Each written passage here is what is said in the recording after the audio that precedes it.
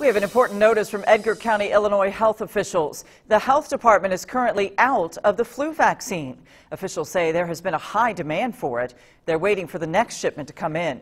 In the meantime, you're asked to call the office if you're wanting a vaccine. That's to make sure they have it first.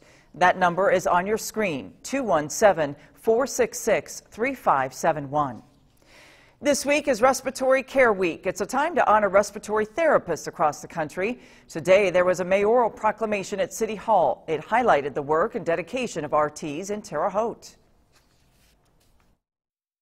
We kind of fall into the whole groove of all the healthcare workers, but we're real specialized in what we do, working with specialized patients, and we think they're really special employees, and they have a real special work that they do with our patients.